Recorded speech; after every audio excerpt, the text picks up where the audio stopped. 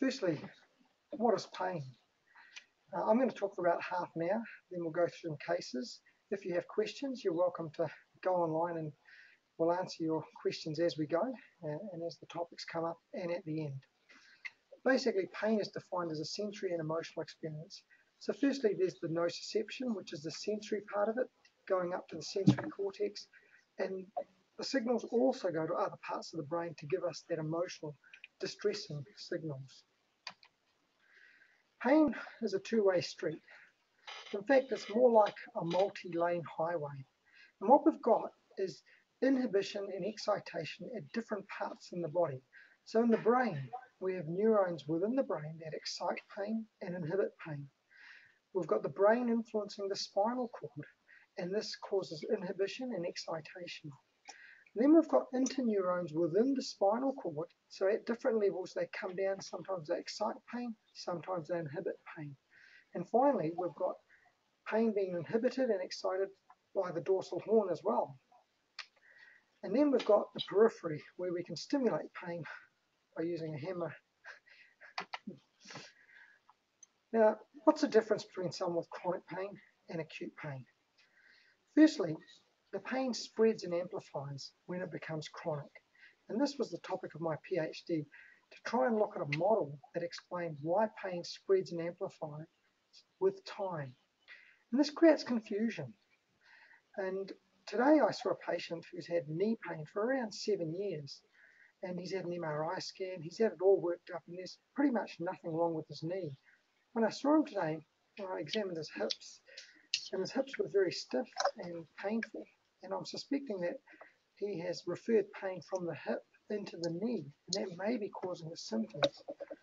So the confusion creates problems for people who suffer chronic pain.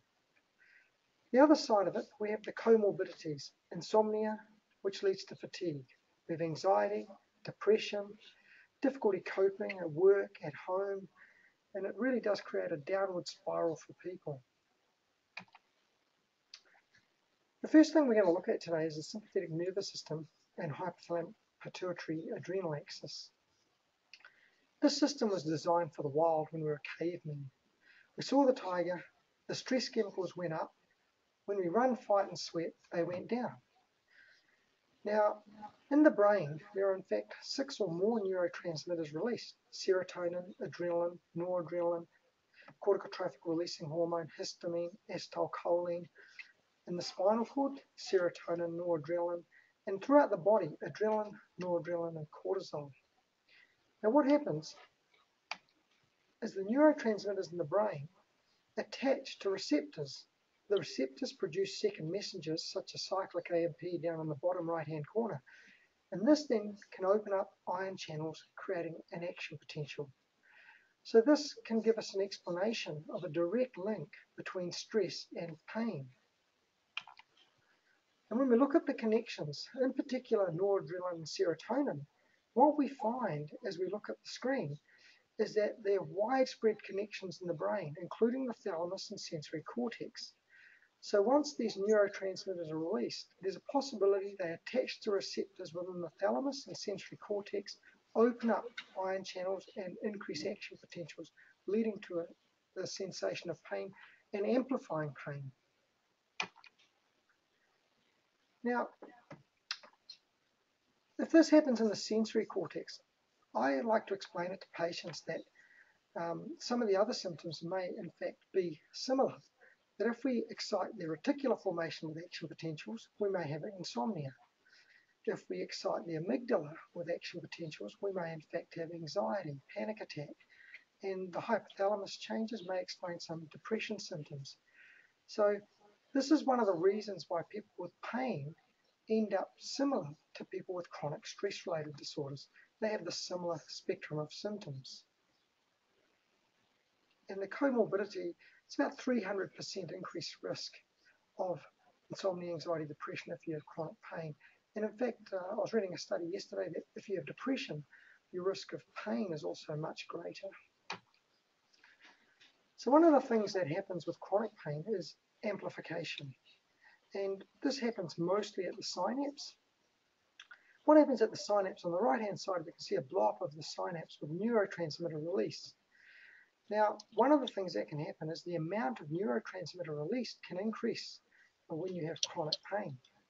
The other thing that happens is in the receptor plate, usually only 30% of neurotransmitter binds to the plate. This can increase to 80% when we have sensitization. Another thing that can happen is we have gene transcription and protein synthesis, and this can actually increase the number of synapses. So in stage 1, we may have 3 synaptic connections, then you get the nerves growing, and then you might have 6, and this will certainly reduce the threshold to action potential. Another part of the puzzle was migraine. Now, migraine is not just a headache, and quite often when I'm at conferences, I'll ask people who has an aura without any headache pain. And generally speaking, at least a dozen people will put their hands up. So they're having a migraine symptom, but no headache. I like to describe migraine as the genetic predisposition to sensory amplification. People with migraine are in fact sensitive to light, sound, pain, touch, and smell. And when I ask migraine sufferers, they certainly tell me this, that their sense of smell is much stronger. The problem is in fact a channelopathy. And what this means is that the channels in the sensory cortex are different and they actually open up at lower thresholds, producing more action potentials. And when we look at the population studies, what we find is that the relative risk of chronic pain disorders is markedly increased for people with migraine. So for complex regional pain syndrome, the risk of complex regional pain syndrome for someone who has migraine is around 3 to 4 times as much as a person who doesn't have migraine. Fibromyalgia. If you have migraine with aura, your risk of fibromyalgia is 6.6 times someone who doesn't have migraine with aura. Low back pain, the risk is around double.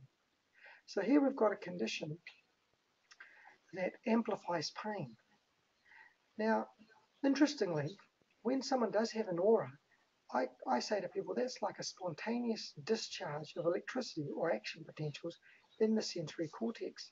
It's in fact exactly the same as an epileptic fit, except that the electricity is discharging on the motor cortex.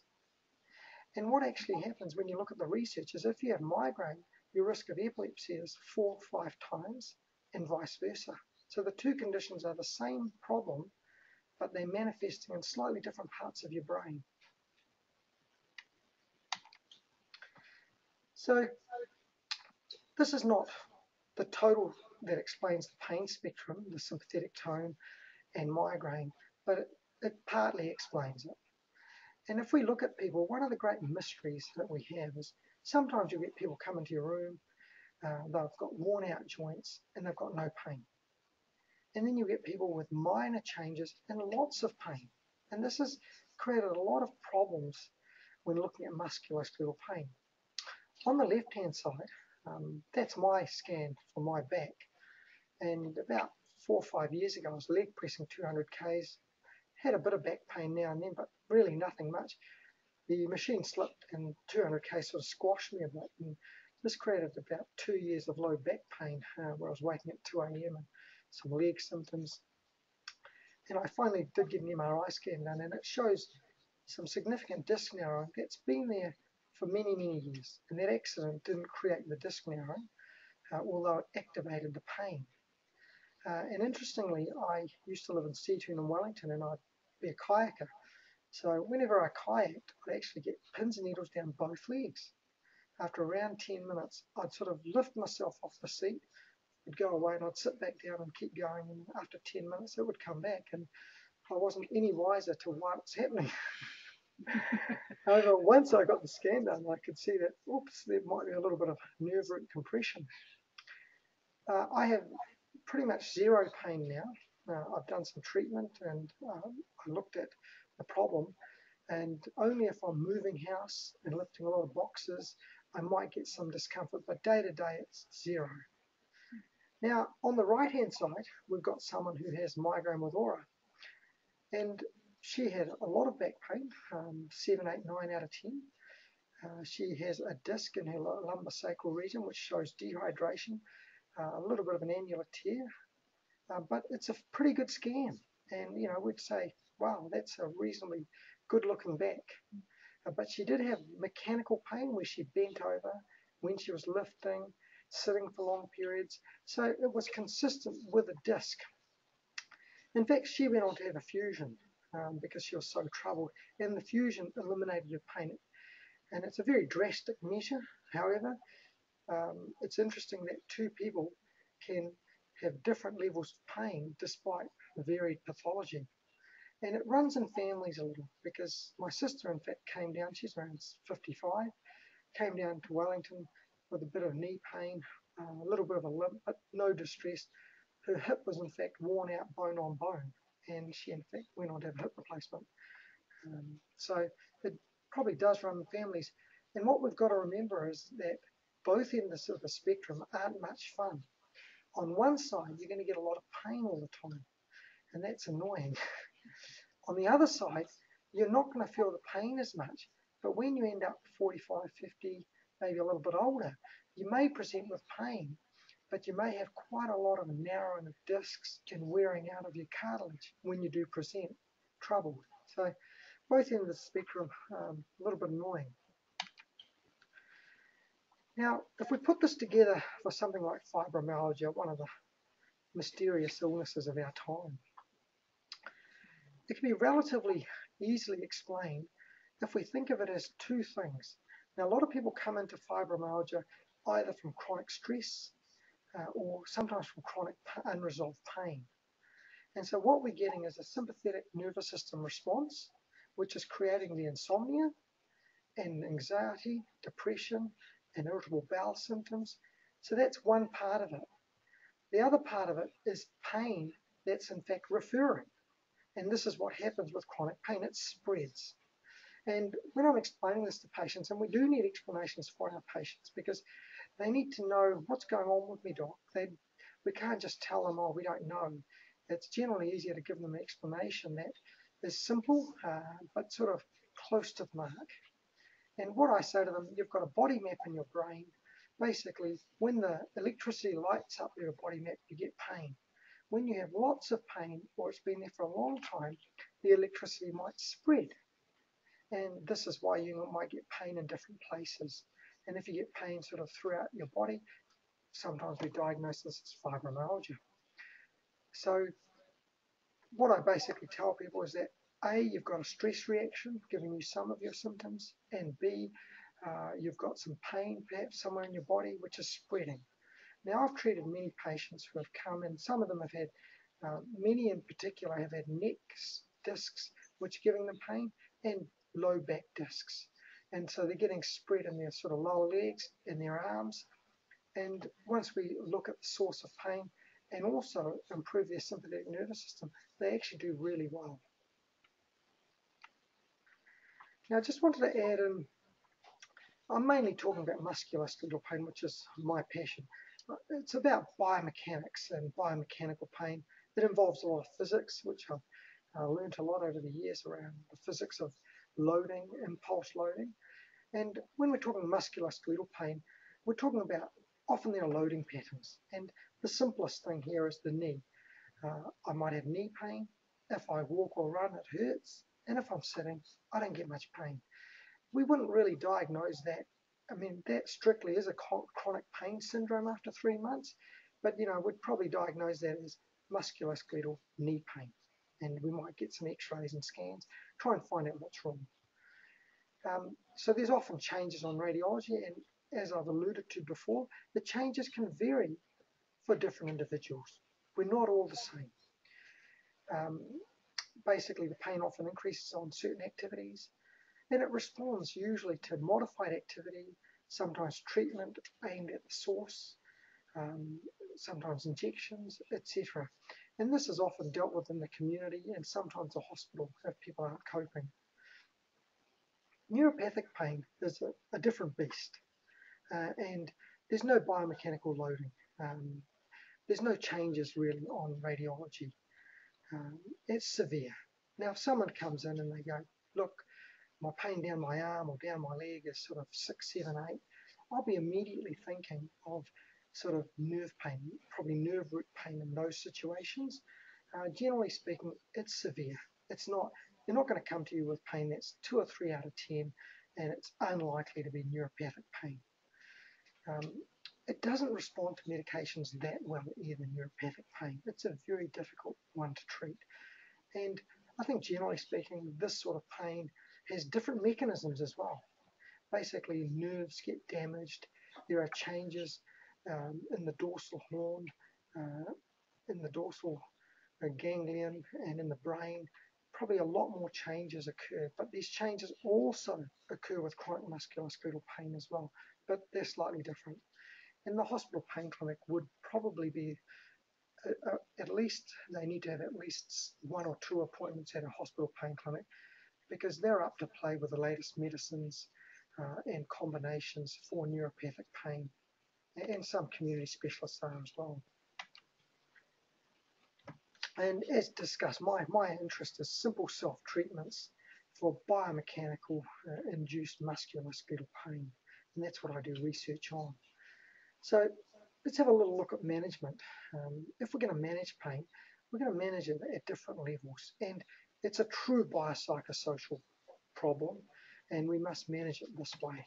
So firstly, if sympathetic nervous system tone is elevated, which it has been found in people with chronic pain syndromes, what about reducing sympathetic tone? And I like sending people to do their own treatment because it's cheap and usually affordable, and it's probably something that they should have a habit for life, so they keep well. And this includes exercise, and the exercise shouldn't hurt. So the things I've put on the left-hand side: exercise, sauna, yoga, tai chi, and meditation all have shown to reduce sympathetic tone, usually in 8 to 12 weeks, performed around 3 to 4 times a week.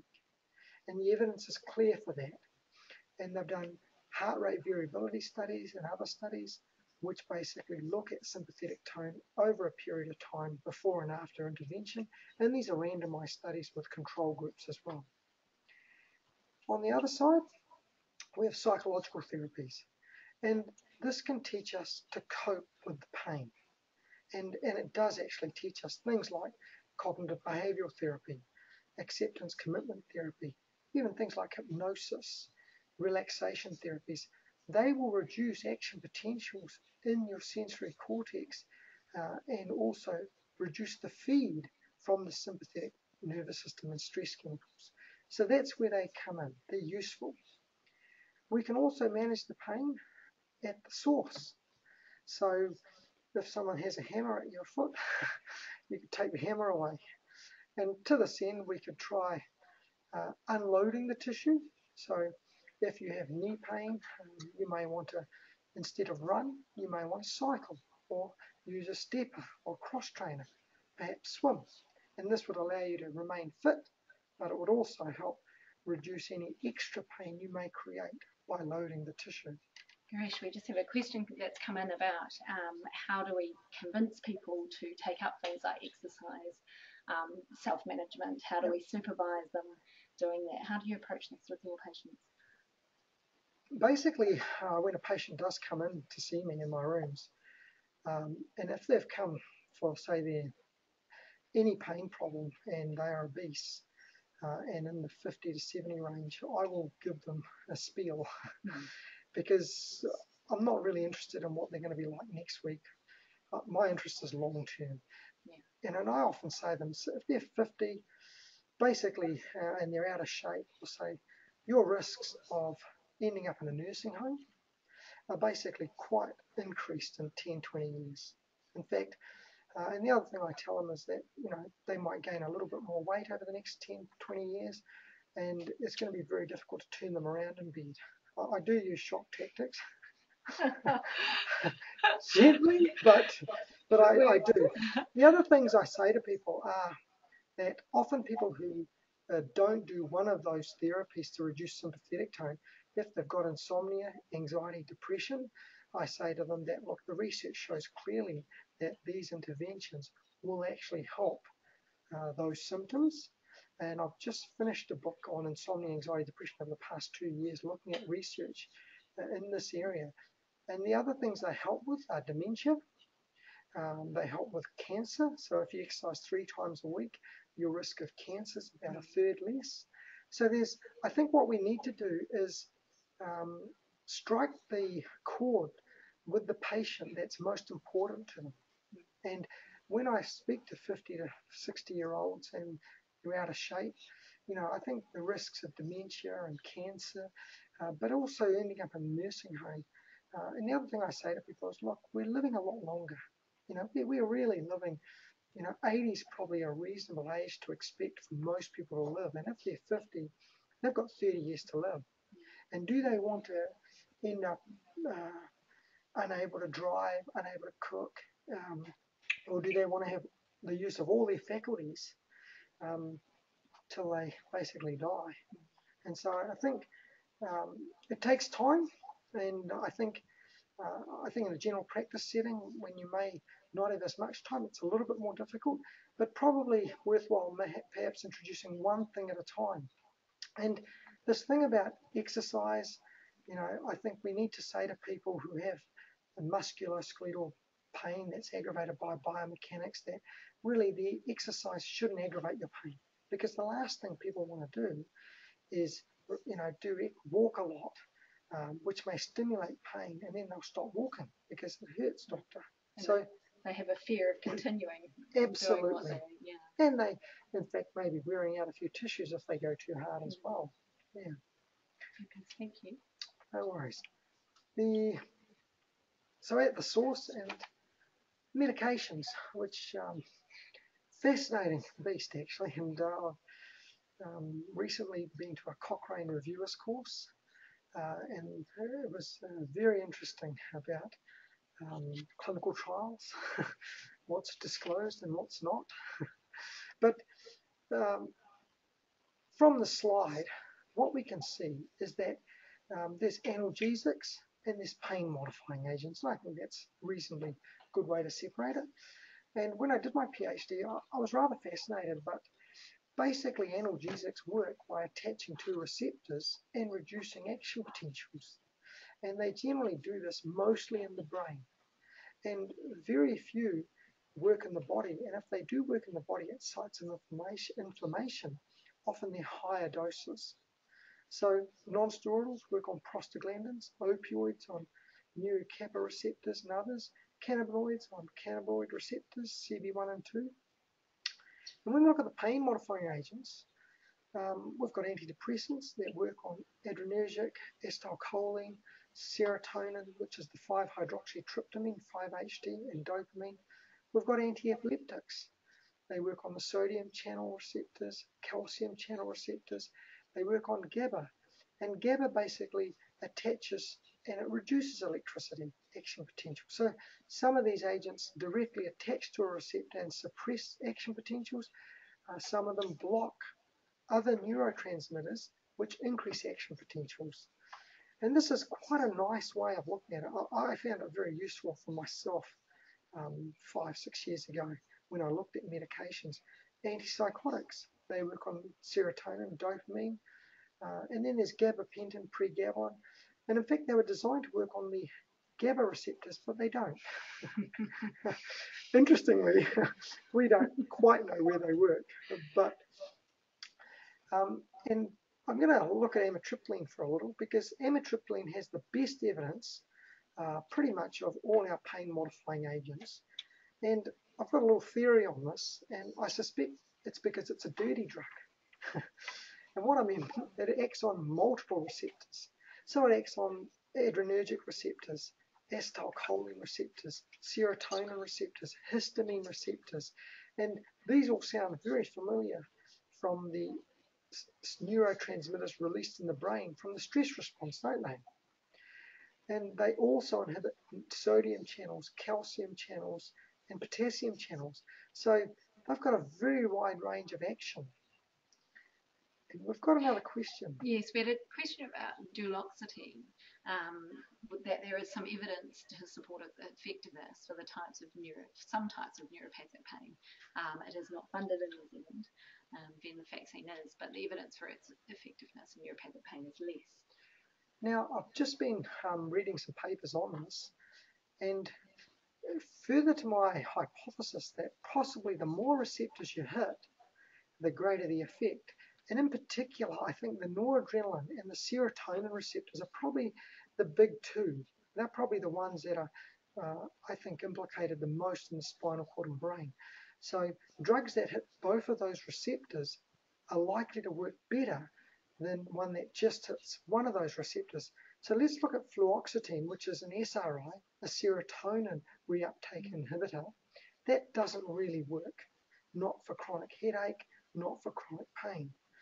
But duloxetine and venlafaxine are both SNRIs, so they're serotonin and noradrenaline reuptake inhibitors. And in fact, the evidence shows that they do work for some chronic pain syndromes, and they work around the same. So I think in the absence of duloxetine funded here, venlafaxine does have some evidence for chronic pain syndromes. However, it's probably just not the same number of trials, but there are some large trials and systematic reviews as well.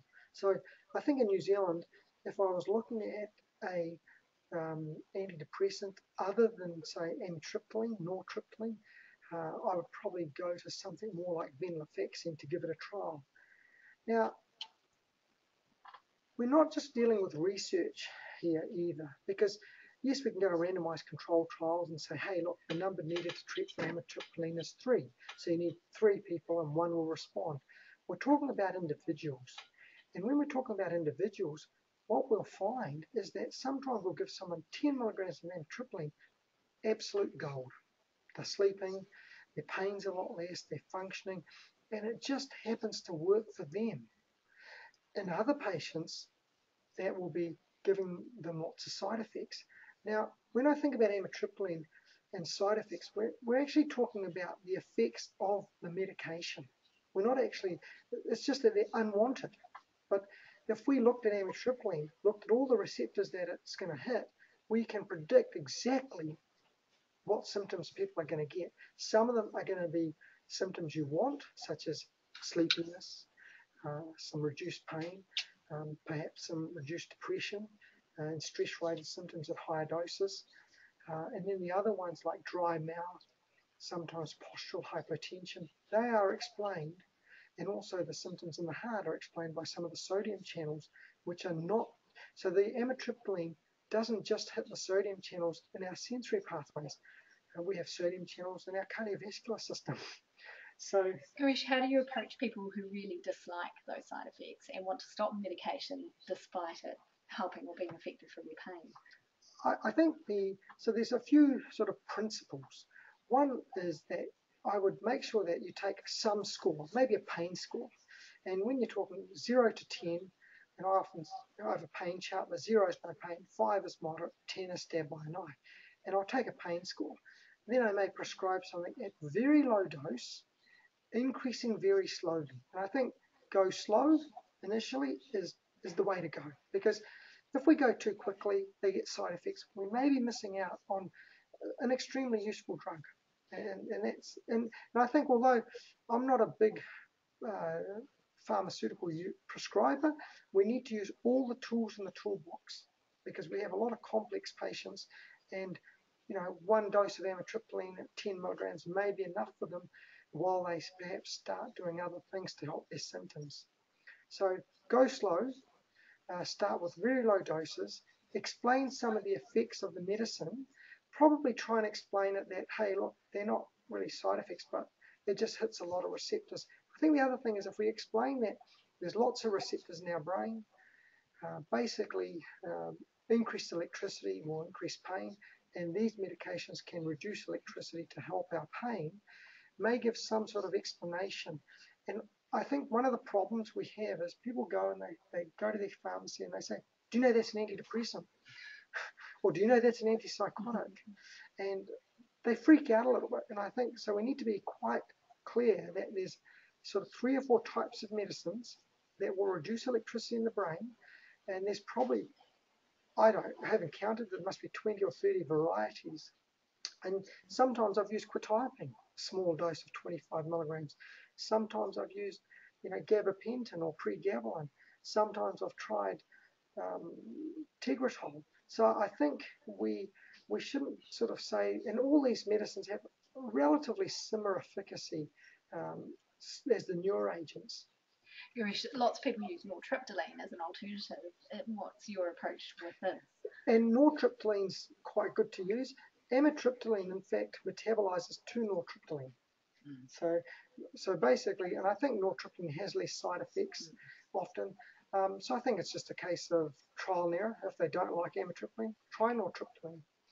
There's a question here that talks about pregabalin funding being out for consultation at the moment. Is there an appreciable difference between gabapentin and pregabalin? Not particularly. I think I was looking at a trial, and the numbers needed to treat for fibromyalgia around 7 to 14 for pregabalin. So it's not much better than duloxetine, and probably won't be much better than venlafaxine either. So I think at the end of the day, there are probably plenty of options to trial. There was also a question about the weight gain that you can get with amitriptyline, and how you approach this, or whether there is an effective approach to that. Look, there certainly is some weight gain. I think that's been shown. I think probably it's the balance, and I think if someone is exercising regularly and hopefully the weight gain will be less. And I think the other thing I like to say to people, look, while we get you, say, to the sauna 20 minutes 3 times a week, because that will also reduce this neurotransmitter soup in the brain. While we get you to start exercising in the swimming pool, perhaps doing some aqua jogging if it's too painful to run, perhaps doing some cycling. So, I think medication should be used to kickstart people to try and do something that they can do which doesn't cause pain, and maybe the trial should be 6 to 12 weeks. And if it's really useful, sure, they can continue it. But I think our aim is to try and get them to do something natural regularly that should help some symptoms, and so they can then come off it again. There was a couple of questions here about physiotherapy and the use of that in terms of treating musculoskeletal pain rather than the neuropathic pain, and also how you approach exercise, specifically asked about cervical spine, where there could be areas of hyper or hypomobility, and that exercise may aggravate those joints. Sure. I think we've got a case of the neck which we'll be talking about. I think I work in Wellington at the Sports and Pain Clinic, and we've got 3 physios, a couple of acupuncturists, nurses, another doctor. So it's very multidisciplinary, and I think multidisciplinary is the way to go.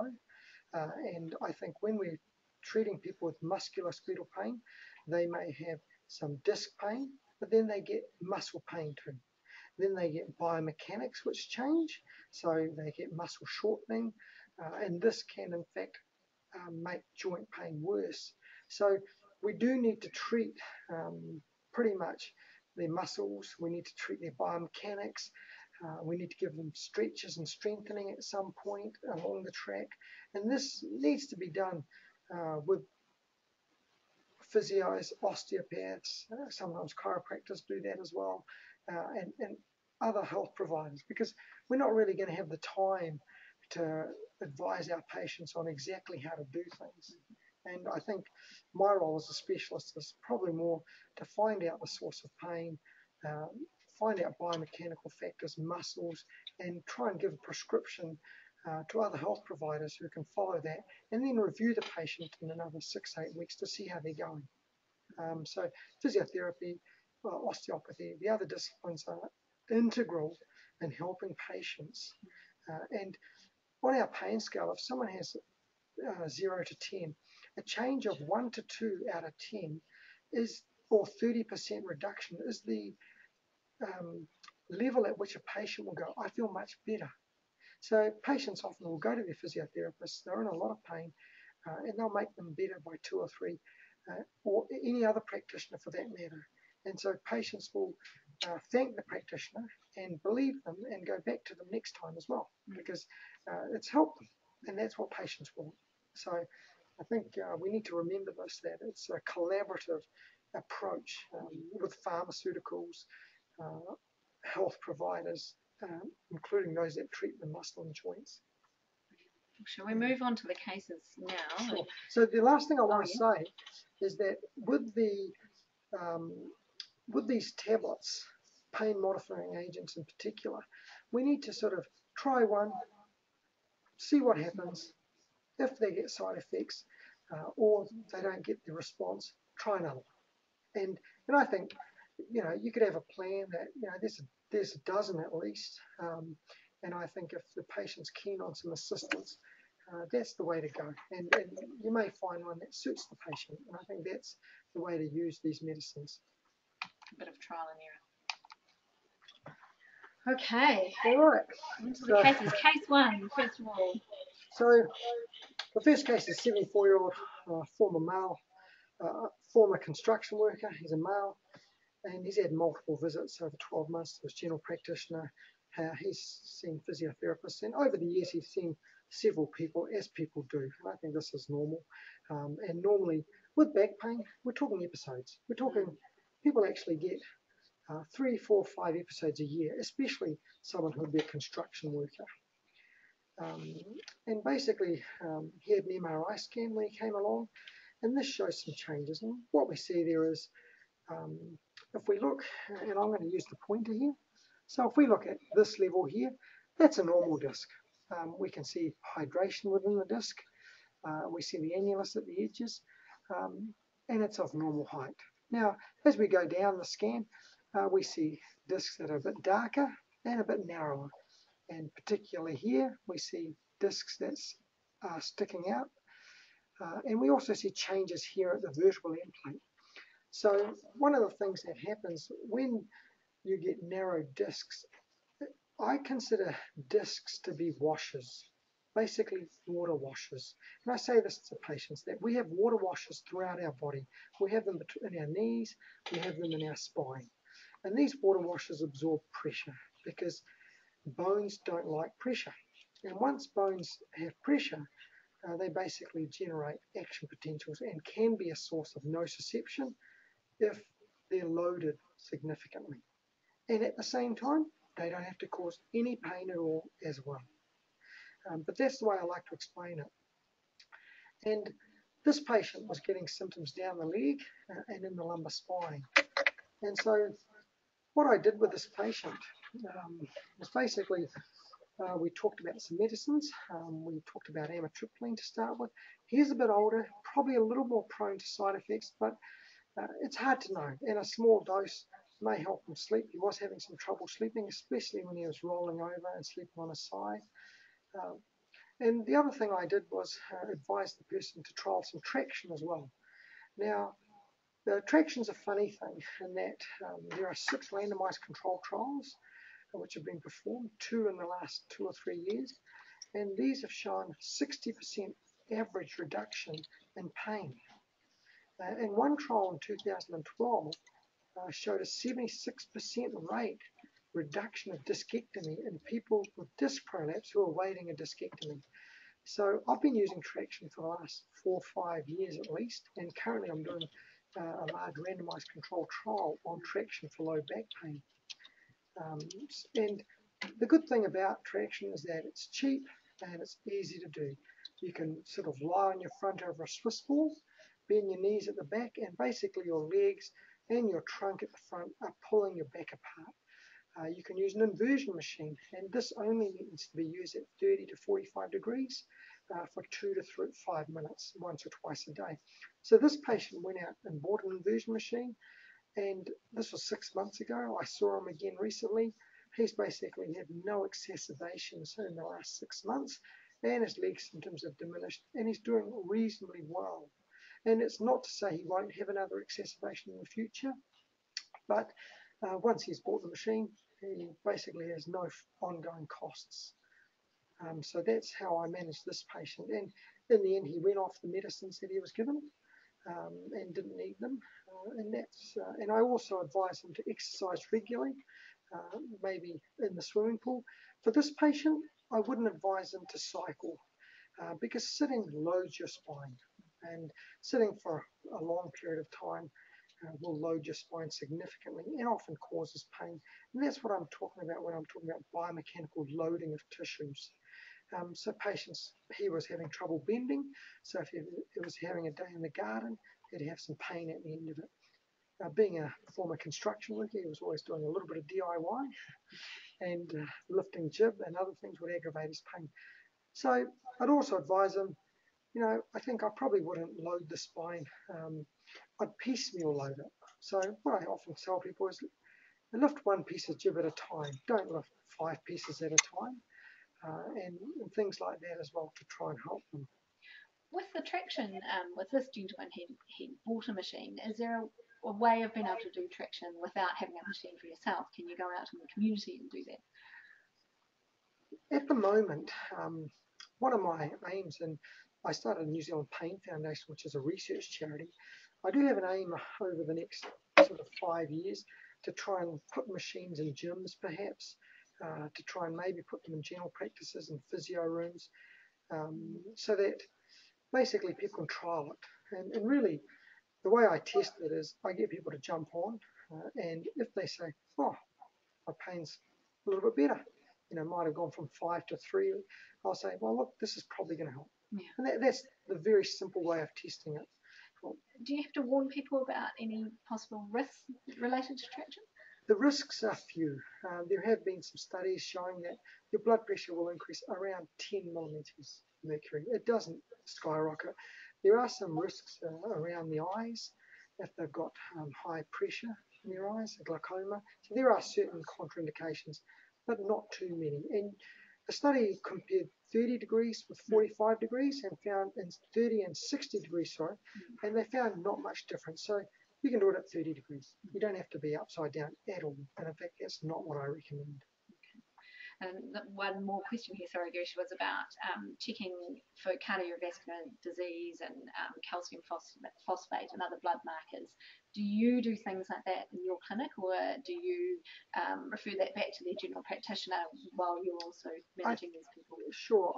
We're probably talking about a slightly different thing here. I think with calcium phosphate, we're probably more talking about the bones themselves, and I generally don't. But certainly if the scans come back with osteoporosis, I'll send them back to the general practitioner, and that can be managed by the general practitioner. Perhaps an endocrinologist may step in as well if required. Okay, thank you.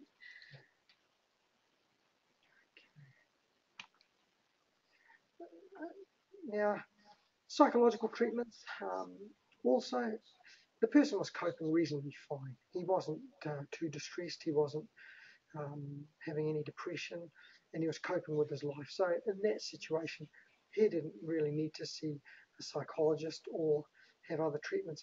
Now, in this arena, my favorite is in fact mindfulness. And the reason I say that is it's available in the community. There are a lot of courses, 1 hour a week for 12 weeks, $100 odd, so it's quite affordable, $10 a time. And it does teach you to be in the moment, not to worry about the past or the future. And so I think, that's quite a handy sort of treatment. Also, there's programs that are web-based sort of programs, as well as phone-based apps on mindfulness, as well as on CBT. And some of the studies have actually shown that CBT on your phone on an app has been similar in efficacy to sometimes seeing a therapist. So there's some new research coming out which hopefully will make these treatments a lot more accessible to the masses. How do you explain to a gentleman like this, or do you have a conversation with them along the lines of this is a chronic pain problem for you? It's quite a sensitive topic to bring up with someone who might be thinking you're telling them it's all in the head. How do you go about it? I think I like to explain it that pain produces a stress response. Yeah. And with the stress response, you won't generally be a happy camper. And what I find is people, when they have chronic pain, they they won't have a smile on their face all the time. They'll sort of be more like this, down in the dumps a little bit. They may not see it, but in fact, sometimes when people's pain has subsided, they come back and they go, oh, the pain's a lot better. And they notice people around them saying that, hey, have you been on holiday? So there's an appreciable change in your face. This thing about face-to-face communication, which I think is all important, and you pick up on people's faces. Are they looking down? Are they looking a little bit sad when they talk about their lives? Are they a little bit lost? So we need to pick up on these cues, and I think we need to specifically ask as well. We need to say, hey, look, how are you sleeping? How many sort of panic attacks, anxiety?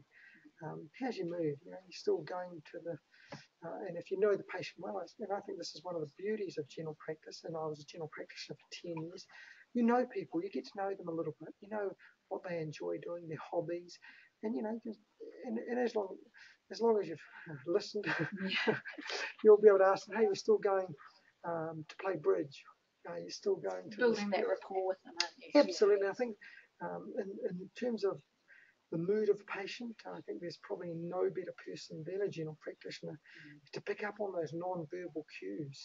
And I think even when they're in chronic pain, and they've probably gone to perhaps a physio, perhaps a pain specialist, but then often the general practitioner will be involved in their care. And when they come in, it's pretty useful because we are not just managing pain and chronic pain. Let's dispel that. We are dealing with a person. We're dealing with their families, their partners. And if we don't step in and manage the insomnia, anxiety, depression, irritability is huge. And I haven't mentioned it today, but that's sort of the fourth one off the rank that I always ask people, how's the insomnia, anxiety, depression, and irritability? And often it's a question for their partners. And for myself, I really, I like to see patients and their significant others, because patients sometimes downplay things. They may not be, men particularly, probably aren't that willing to come forward with the psychosocial issues. Back to some of the treatments which have been mentioned in the questions here, things like permethrinate infusions. Are you sort of aware of the effectiveness of these? And as far as I'm aware, permethrinate has some effect in complex regional pain syndrome, which we've got a case. I'm unaware of any randomized controlled trials for permethrinate for low back pain, and that's possibly because I haven't looked for them. It's sort of, as I said earlier, my interest is in simple self-treatments in the community for musculoskeletal pain. And I'm not a hospital-based specialist, so I've never given a permethrinate infusion, and I've read some literature on it, but not for low back pain. Sure.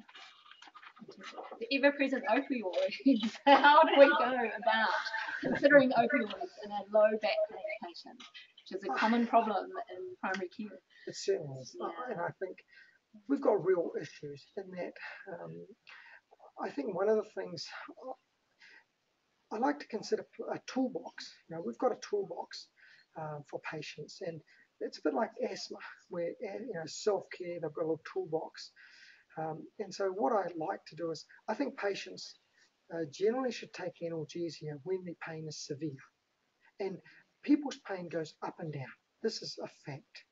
And when they're having exacerbations, that's probably the time to pile on the analgesia. Perhaps start with a non-steroidal, then add an opioid, perhaps codeine, tramadol, and something more if you need it.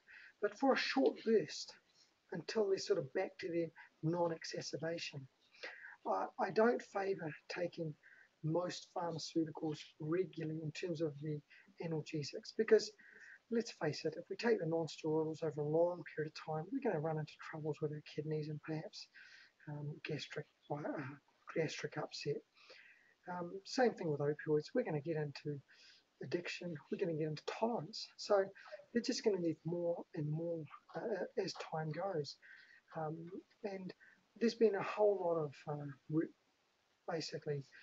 media coverage about deaths and opioids. So I think they've become a big issue, especially in Australia and America. Luckily here, we're a little bit adverse to prescribing opioids, but I do think there's a role for having analgesia, including opioids, for exacerbations of pain.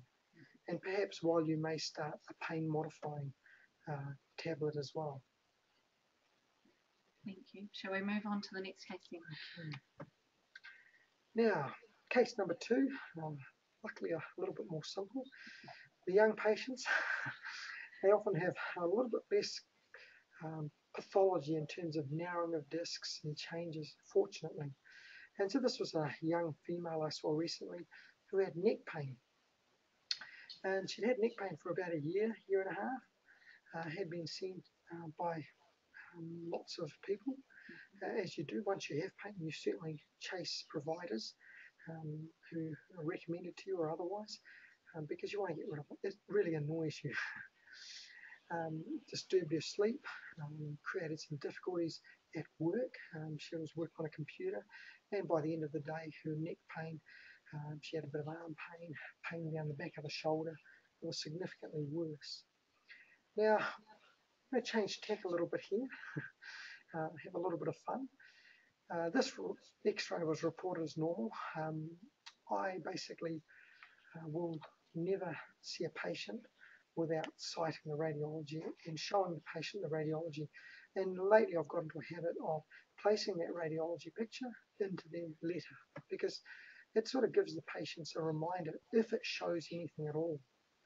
Now, I'd like to ask the audience, and you're typing away your questions, the first 3 people who answer correctly are going to receive a little gift sent out to them. And these are a couple of books which I've written over the past 4 years after my PhD, one on back pain, one on neck pain, headache, migraine. And if you answer me, what is wrong with that X-ray, you will win a set of books. 3 people are going to win a set of books which we'll post out to you.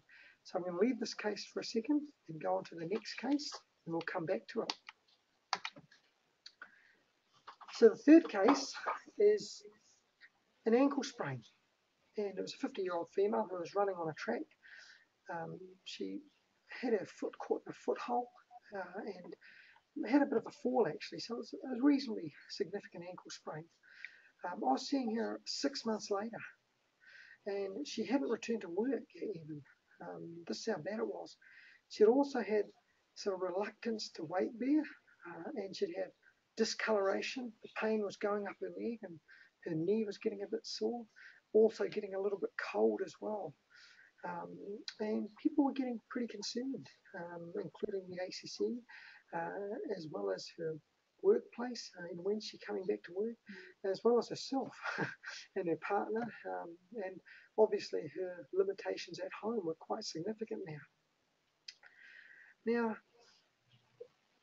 an MRI scan was performed before she came to see me, and this showed that she'd actually torn her medial, her lateral ligaments. These were now healing, and they healed by scarring, and she'd also had some bony contusions, which are on the MRI scan, and basically I'll try and point to them. So when we're looking at an MRI scan, what we're looking at is a homogeneous colour. So we're looking at water content, and so here that's all one colour. It's sort of a dark grey, and here you can see that this and this, there's a bit of light coloration, and this represents fluid, and so there's what we call edema in the bone. And so what's happened is these bones have basically hit each other and created a bit of bony bruising. We don't see this on X-ray, but we certainly do see this on the MRI scan. So firstly, she's had a reasonable amount of trauma, but now she's amplifying her pain as well. So she was a migraine patient with aura, and what we're seeing now is she's developing a complex regional pain syndrome. And this is a concern. I mean, this patient needs to see a pain specialist and possibly be referred to the hospital, pain clinic, pretty much ASAP. Because the sooner we deal with this patient, the more likely she will improve. And that's for sure. The research does show, however, that 40% of people will have trouble weight bearing after 6 to 18 months with an ankle sprain. So the time frame is not out of keeping with it. And in fact, this patient was just getting over her worst, and she was around 60% better than she was when she sprained her ankle. So I think this is the other thing we need to ask. Are you any better than the day you sprained your ankle? And so she was able to weight bear a little bit more. She had started going to the swimming pool 2 to 3 times a week, which was handy. And in the swimming pool, she was doing some aqua jogging. And another thing people can do, which I often recommend, is just walking in the water to waist height up and down the swimming pool, because then they're sort of relatively weightless. And that's a very useful thing. And the thing about walking in the water is the resistance will increase your heart rate and get you somewhere to an exercise level, rather than there's no way that she's going to be able to walk on the land for exercise, and it's going to hurt. So she's not going to be keen to do that. I think in this situation, things like promidronate may be useful. Sometimes, obviously, medications are going to be useful, and to go through the list of medicines is going to be helpful. The other thing for this patient, in some patients, I've tried nerve blocks, especially if they're early on, to try and desensitize, and I've found this useful. In fact, probably 10, maybe 8 years ago, I did a case series of around only 10 patients, but I did nerve blocks, gave them Tegretol and a combination of things, and around, I believe, 8 of them did reasonably well. So there's certainly concern for this patient, and it's not really that she should go back to full weight bearing, but we need to modify her pain reaction, and we need to advise that this patient was 60% better. So I said, hey, look, this is actually okay. We're going in the right direction. And I think that was really important. I think in some situations, if she had a sitting job, even getting her some crutches so she can go to work, sit down at work, we do need to think around the square of how this person can do their job, because going to work is very useful for people. It's good for the mind and good for the spirit. The camaraderie, seeing people at work, is very useful. The patient unfortunately had a job where she had to walk around on the factory floor and stand observing people, so she certainly couldn't do that. And I think, and although this may sound a little radical, even if the patient could use some sort of wheelchair or crutches just to visit the factory, factory visits, and then go back to her desk and work, this is a solution. It's a bit alternative, and I know people wouldn't encourage this because it may create more disability, but on the other hand, it may allow the patient to get back to work and start functioning normally as well. So. In patients like this, there's been a question about the effectiveness of vitamin C use for patients like this. Do you know anything about that, or do you use it in your practice? There's no randomized control trials I know of looking at vitamin C being effective for complex regional pain syndrome. There's only, And clonidine patches, that's another thing that people wonder. Now, in someone with complex regional pain syndrome, there are some of these patients who are sympathetically mediated. And so basically the nerves can sprout in the adrenergic receptors, and this can actually amplify pain.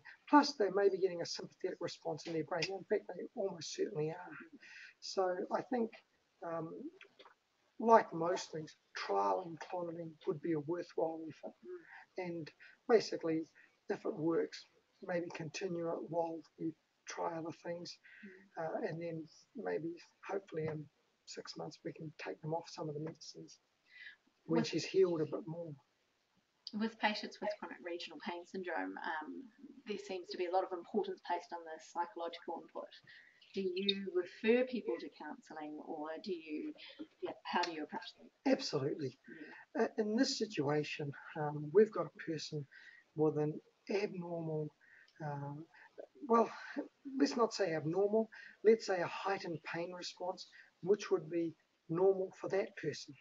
So we must remember that if you have migraine with aura, and you have a bad sprain, bony contusions, a couple of torn tendons, you're not going to do that well in the short term, and it may take even 12 months to heal, and that's not out of keeping with ankle sprains.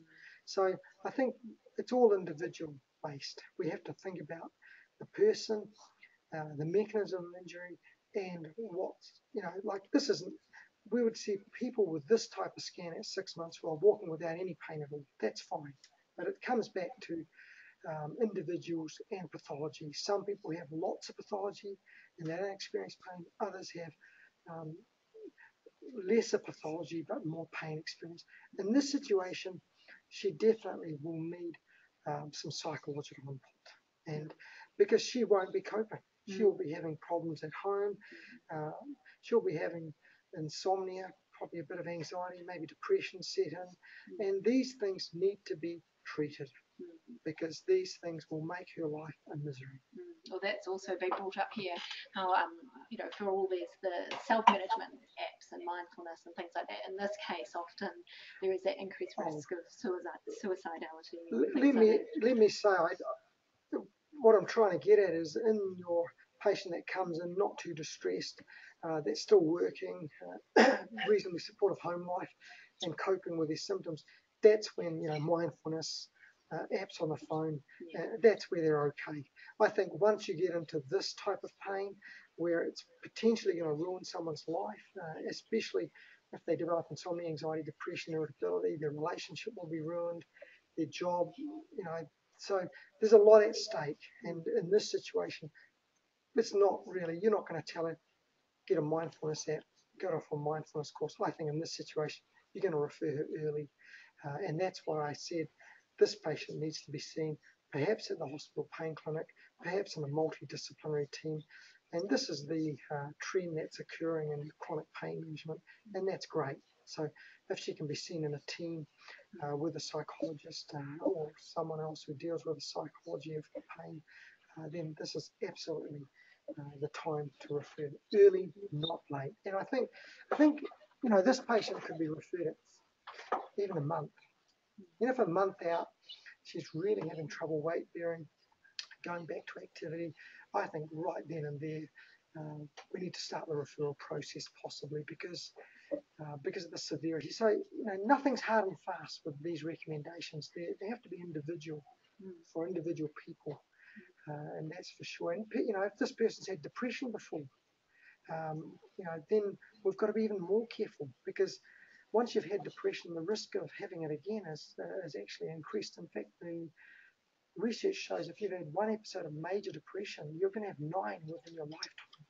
And every time you have an episode, it's easier to get another episode. So if this is one of your patients that has had a past history of insomnia, anxiety, depression, and now has a chronic pain problem, I think our threshold for referring has to be lower. It's that multidisciplinary approach. Absolutely. Use the medicines, use the people, the psychologists, the physios to help, the walking aids, the occupational therapist as well. Obviously, I haven't mentioned that, but certainly that's another part of the pain picture. Absolutely, we need to all be helping this type of patient. It's not like you can have one injection for this patient or one tablet and there's going to be a miracle. There are no miracles. In terms of medications for a patient like this, it's a big melting pot, isn't it, of how to work out and individualise what you give to people. Yeah. Opioids again are brought up for patients like this. So I think the same as the general advice. There are a few medicines that have been proven to work with complex regional pain syndrome more than others. However, we must remember that we can't always rely on the research. We can and we can't because this is not a very common problem. Yeah. So we're not going to have large, trials of 200 or 300 people. We're not likely to have systematic reviews with multiple class 1 evidence feeding this. And that's the problem.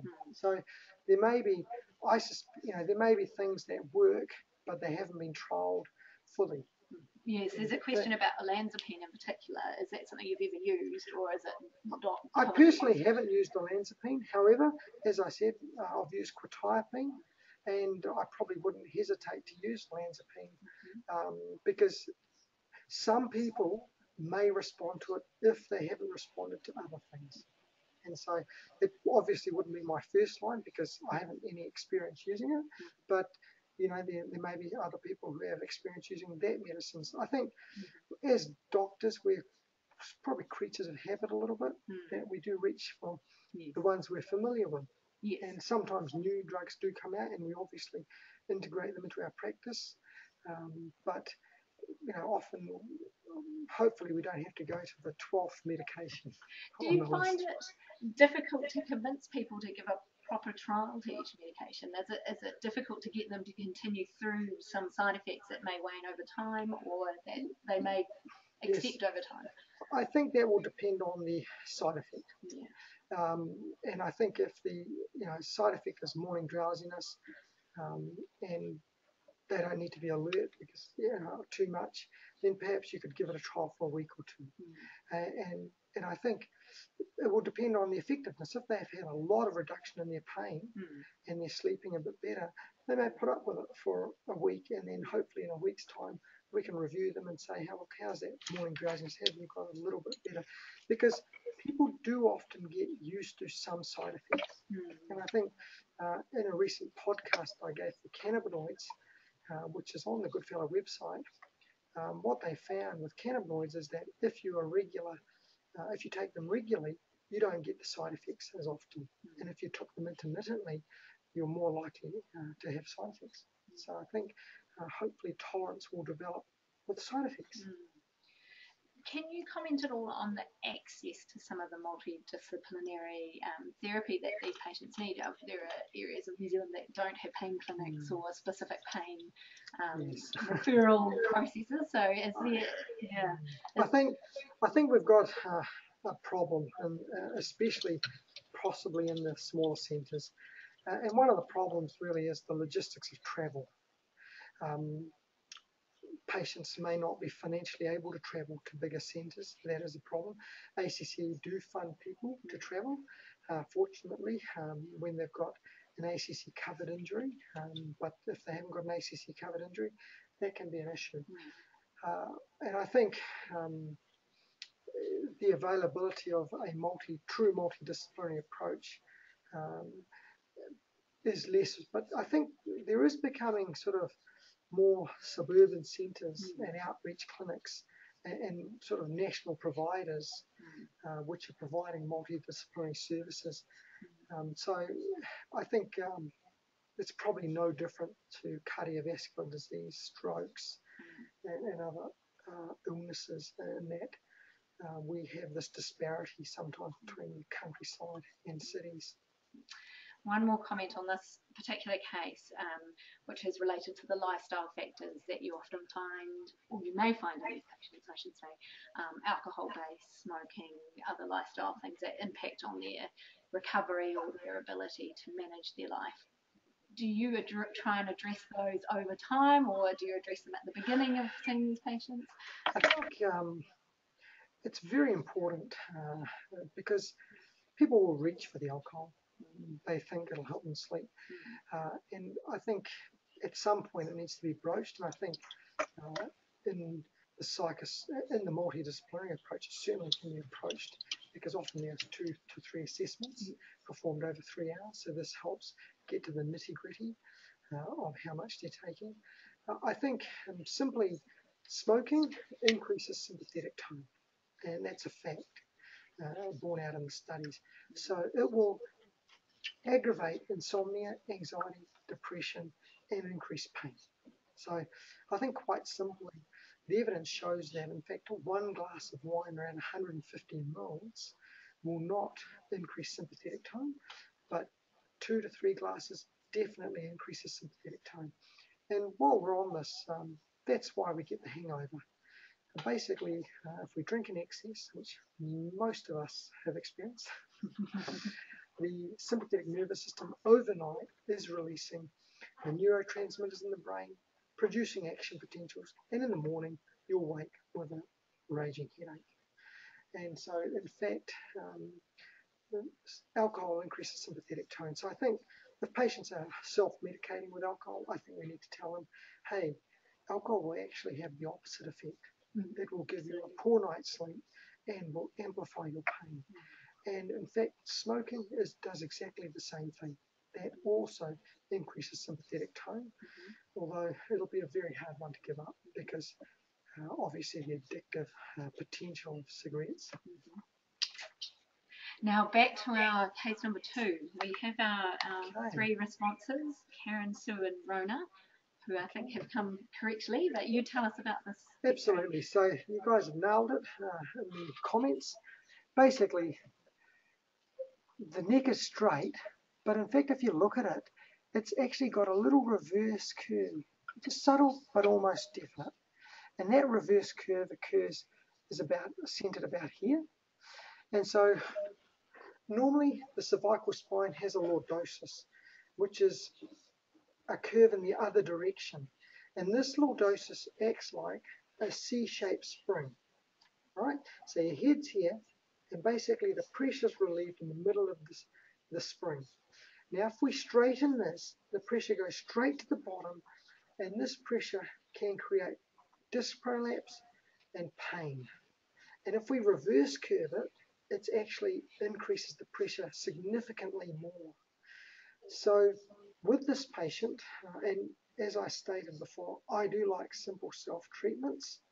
And Helen is going to kindly model the traction collar. This is a very simple device available for under $20 or $30, and basically you pump it up and it takes your head off your neck, so it reduces the pressure. This is my go-to for neck pain, and this patient had a year and a half of neck pain. I advise her to use a collar 5 to 10 minutes, 2 or 3 times a day.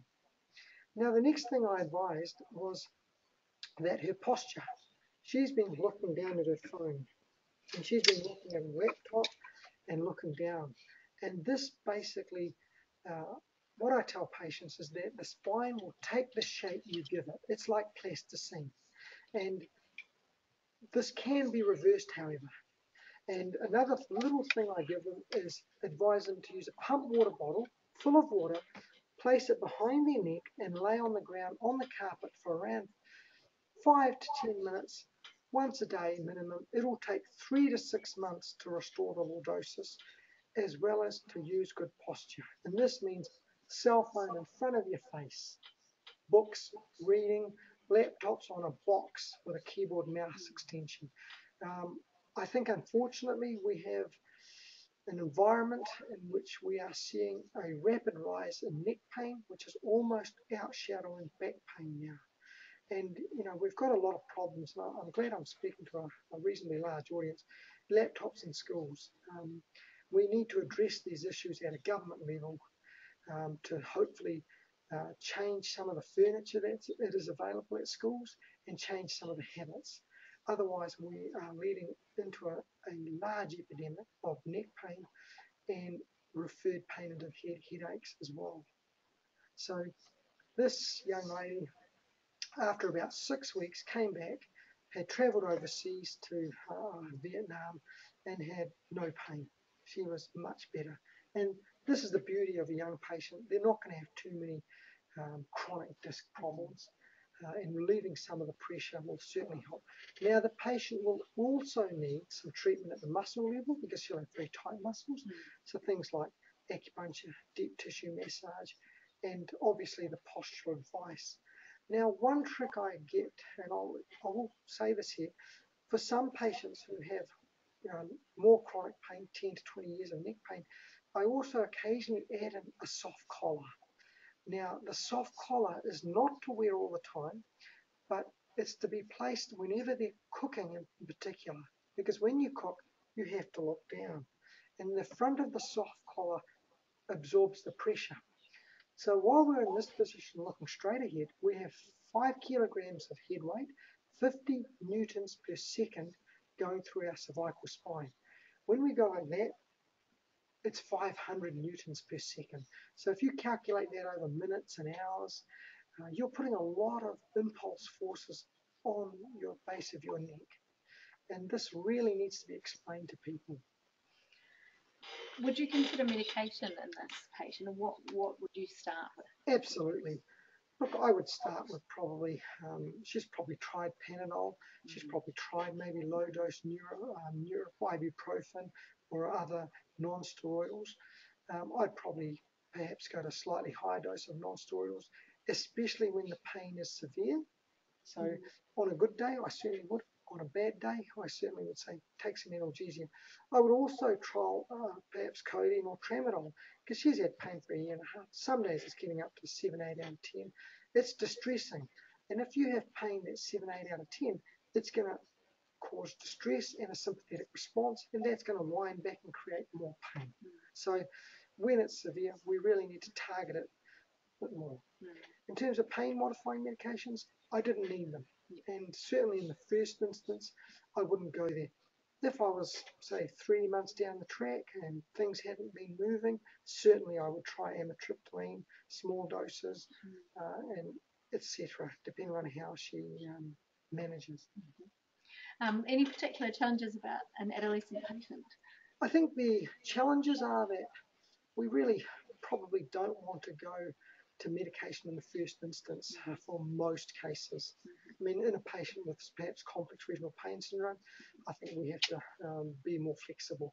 But in patients with biomechanical musculoskeletal pain, which has a certain pattern about it, in this situation, I think we should try and alter the biomechanics first and use simple analgesia. Things like the oral contraceptive pill, which was mentioned for this patient, are you concerned about that with any of the medications that you might potentially use? The main thing is probably Tegretol and some of the others in terms of the patient becoming pregnant. I'd certainly avoid any medication because there are probably several we can use. So those ones I'd certainly avoid in this case. And the ever-present opioids. I have found over the years probably it's the latter. You know, you might start with Panadol, move up to Brufen, ibuprofen rather, or another non-steroidal, and then if that wasn't giving it any effectiveness when she has some days at 7, 8, 9 out of 10, I would sort of jump to codeine or tramadol. That's probably as far as I'd go initially, and certainly give the biomechanical stuff a trial. Things like this collar, where can you access all? They're available on websites. If you just look up, Google them. We do have them on our website, fixyourstress.com. But basically, yeah, they're available. And are there any risks or contraindications to using a traction collar? Not really. I think trial and error. You don't want to blow it up too much so that it really hurts. I think a moderate amount of traction is fine, and then you can build up a little bit if you want, but probably regular use. Sometimes I get patients to use them at work. They can use them in their lunch breaks, in their tea breaks if they're getting a lot of pain and unable to do their computing. So they're relatively versatile. Not really a fashion accessory, but nice and simple. And there's been one more question about a TENS machine. Do you use TENS machines, and what's the effectiveness that you're aware of with these? I certainly have used TENS machines, and I think there again, I think it's more individual. I know in some of the trials where one trial pitted TENS against traction for low back pain and found there was no effectiveness for TENS and there was no improvement in pain, whereas the traction was about a 60% improvement.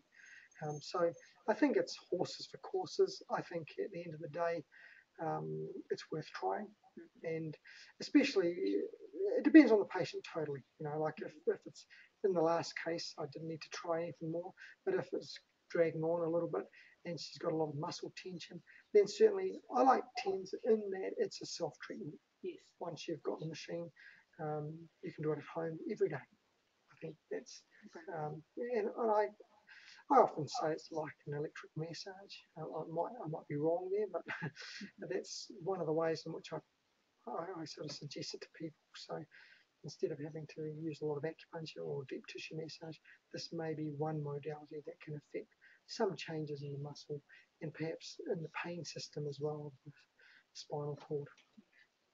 So we've got about 10 more minutes. Just any last questions that people have, can they start sending them through? I've got a couple here that are more general. One of them is about long lists of medications that people with chronic pain often end up on. And that, is there a tendency for people to add in medications rather than remove medications before trying something else or something new? I think this is quite common, and I have seen cases present with 60 tablets a day. And I remember many years ago, a young lady was probably 30, had 2 or 3 children to look after. It's getting a little bit difficult. And this was in my early days of doing my PhD, so I'd started doing some reading on the sympathetic nervous system, saunas, and other modalities that may help. So for that particular patient, I remember saying, hey, why don't we try going to the swimming pool, doing a little bit of aqua jogging, maybe jumping in the sauna or steaming if you could with that for 10, 20 minutes, 2 or 3 times a week. And let's just see if we can alter the sort of sensitization in your brain naturally. And so she did that, and over 6 weeks, she found that her sleep improved a little and her pain improved a little bit. And in that situation, we had her down to half a tablet a day in 6 weeks. But she was compliant and keen to do this. So I think in patients that are doing nothing to reduce their sympathetic tone, and what I mean by, as I said before, sauna, yoga, tai chi, meditation, and exercise above 50% maximum heart rate. So walking doesn't generally reduce sympathetic tone unless you're sort of walk running. And so sometimes people with pain, though, they can't always walk at a fast clip. So generally speaking, most people who are not heat intolerant can lie in a sauna. So I find that one of the easiest ways. And most people can get into a swimming pool and probably walk up and down the swimming pool. I think that's reasonably okay. You do get the odd person with chlorine allergies, so there are some difficulties. And you get people with heat intolerance. So over the past few years, as I said, I've been writing a book on insomnia, anxiety, depression, so I've looked at all the literature on reducing sympathetic tone. And fortunately, there's quite a few things out there, and meditation can be done lying in your bed. And I think most of us can do that for sort of 20 to 30 minutes a day would be a reasonable dose for meditation. And along with meditation, I'll speak a little bit about breathing. The simplest form of meditation breathing I give patients is to place their hand on their tummy, basically breathe in for 5 seconds and out for 5 seconds. And when they breathe in, they should almost push into their tummy so they feel their tummy rising. And basically, when they breathe out, their tummy falls. And there's actually research showing that, and it's weird what you find in the research, but there are studies which have measured sympathetic tone using heart rate variability, and what they've done is had people breathing 5, 6, 7, 8, 9, 10 times a minute. And what they found was that breathing 5 to 6 times a minute, basically after 20 minutes, will reduce your sympathetic tone. And so hence, just lying on your bed, breathing like that, 5 seconds in, 5 seconds out. And even if they count to 5 while they're breathing out and 5 while they're breathing in, pretty simple. And that's a nice, easy one that requires no money and nothing, and it does work. But also, while we're talking about self-treatments, there's a lot of research out there for hand warming, for headache. In fact, there was a little book in the library written in I think it was 1968 perhaps, and when I was doing my PhD, I was the first person to take it out of the library. And the way heat works is by vasodilatation. So a sympathetic activation vasoconstricts the hands and feet and creates cold hands and feet. If you dilate the blood vessels, that feeds back to the brain, reduces the output of stress chemicals. This is the same as breathing. So when we breathe fast, it's like we're being chased. And so our brain thinks we're in danger. And if we're breathing very slowly, our brain thinks, oh, there's nothing wrong. And so Hand warming dilates blood vessels. So basically you can rub your hands together, place them in hot water, you can have a heat pack, warm it up and hold it. And I've suggested this to many people, and they can do it frequently during the day. And in fact, that will reduce sympathetic tone over time as well. And that's another very simple thing to do. There was something mentioned a wee while back about how we look at avoiding patients going on this chronic pain journey, and can we avoid it, I guess, and how do we go about trying to prevent this as a society? Do you have any thoughts on this? It's quite a large question, that one. Look, certainly my aim is to, and the reason I started the New Zealand Pain Foundation was to do research, and I've moved to Auckland from Wellington recently to work with Auckland University to look at research on simple self-treatments on chronic pain conditions such as headache, migraine, neck pain, back pain, as well as actually looking at insomnia, anxiety, depression. And I think we need to do research on simple self-treatments because we may not be able to help everyone in chronic pain, but even if we could have a third of people who have chronic pain getting better, then that would be go a long way towards this. And that's the reason why I've started a website. We've also written some books for lay people, and we're going to get videos on our website soon as well. 2-minute videos which are easily digestible, which have, how do I perform traction for the lumbar spine? What can I do? So we are going to try and get some of this education out to the masses so they can try simple self-treatments at home.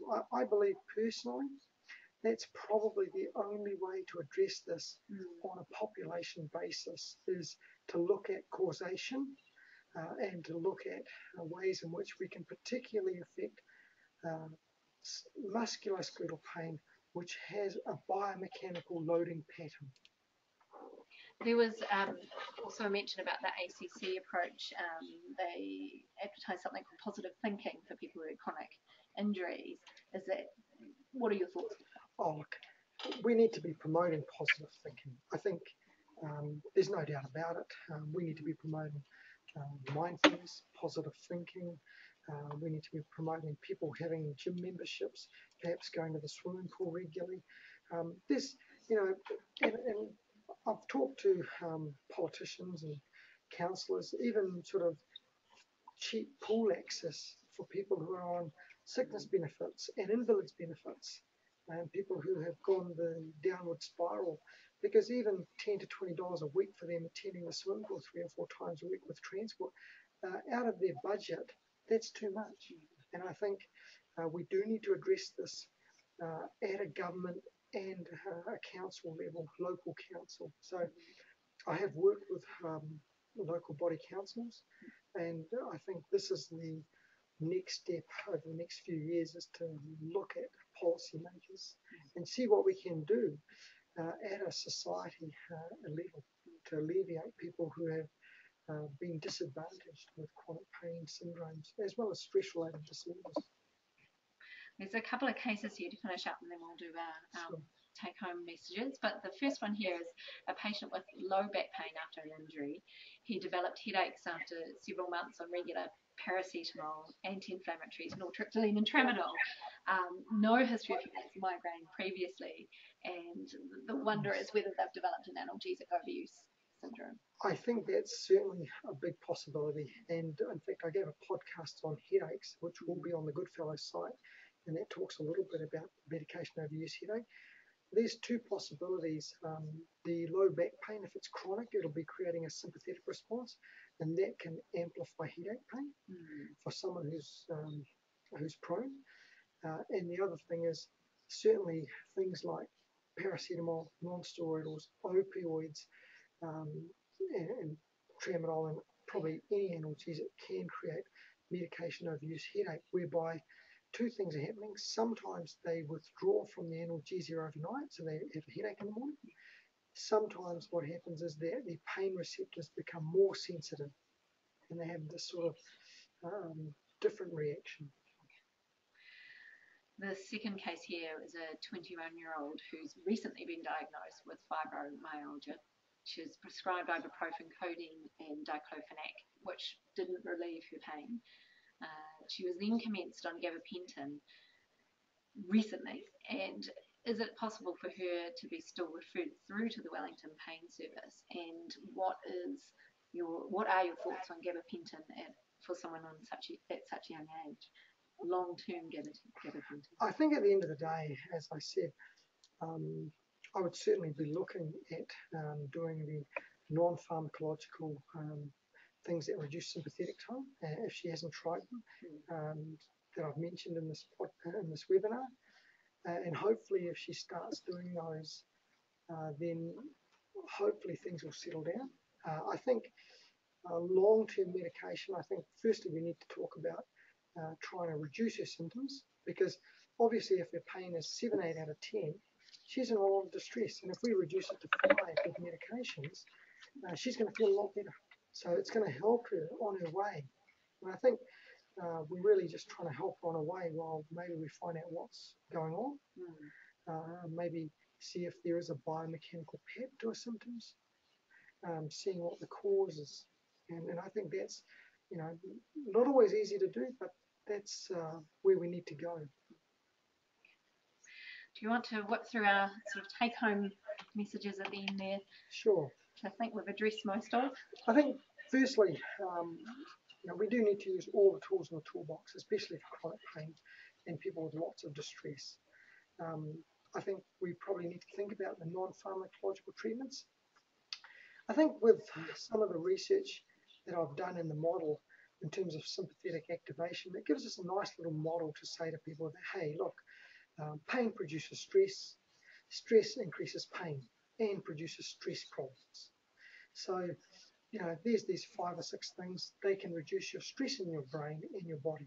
So, let's see if we can start doing them. And I think that's vital. So it's a nice explanation, which when I give to people, they're often more than ready to do them, and the uptake is good if they're explained why they're doing it. I think that's the key. Once they sort of get a handle on this explanation, I think, oh, I might do this. There's a good reason. So I think that looks at lifestyle factors, patients. I think with lifestyle, sometimes we get people who are type A and they're working, they're doing some study, voluntary work, and sometimes we need to look at that as well and say, hey, and then they've got pain. So they've got the stress going on, and their lifestyle needs to be looked at in full. What is causing the stress? Because we don't see patients with just pain. We see patients with lives, and their lives impact them quite heavily. Psychological strategies are important, and I think sometimes people with recurrent headaches, it's very good to get them to go to mindfulness courses, maybe see a CBT practitioner, so they can get self-management skills, so that hopefully over time they'll have less relapses. Medication should be used individually. We are dealing not with randomized controlled trials. We are generally dealing with individuals. And as long as there's some evidence for that medication in that type of patient, I think then we can go on and basically use it in that condition which we see in our patient, but knowingly that not everyone's going to respond and not everyone is going to be able to tolerate it. And then we move on to the next one if we need to. And all the while, hopefully, if we can find a biomechanical source of musculoskeletal pain in particular, we try and address that. Remember, we're not going to be able to do this as much with people with neuropathic pain and other pain syndromes. But certainly with musculoskeletal biomechanical pain, we may be able to. And I think our focus has to be on non-opioid medication, as it is at the moment. And I think this is for obvious reasons, for dependence, tolerance, and the risks that it's posed to people in overseas, Australia and the US in particular. Thank you, Giresh, for your time tonight and discussing such an important and really complex topic. I really appreciate it. It's a pleasure, Helen. Thank you for having me along, and I hope the audience can take something out of this talk tonight. If you do have any questions, you're welcome to go onto fixyourstress.com and email me, and I'll answer your questions and give you any advice that you need for the family that's been unwell, judging from some of the questions. Next Tuesday is a FACT webinar on focused acceptance and commitment therapy with Kirk Stroessel, and we shall see you then. Thank you very much. Thank you, Helen.